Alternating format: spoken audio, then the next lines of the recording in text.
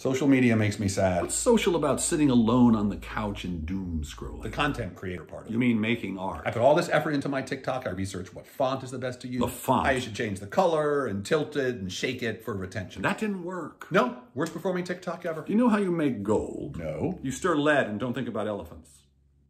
I could do that. I hope you're not making art purely for likes and views. Of course I am. So what happens if you get 1 million views on TikTok? Oh, I become an influencer. I thought you wanted to be an artist. Please talk quicker because there's a study that says you should speak up to 287 words per minute to maintain retention. How about making art that you actually enjoy making? That way it's about the process versus the outcome. Yeah, but the process is a lot more fun if the outcome is awesome. But you don't know the outcome. But I do if I don't think about elephants. This session is over. No, it's not. The session is over. TikTok recommends that videos should be at least 1 minute to take full advantage of the algorithm. So...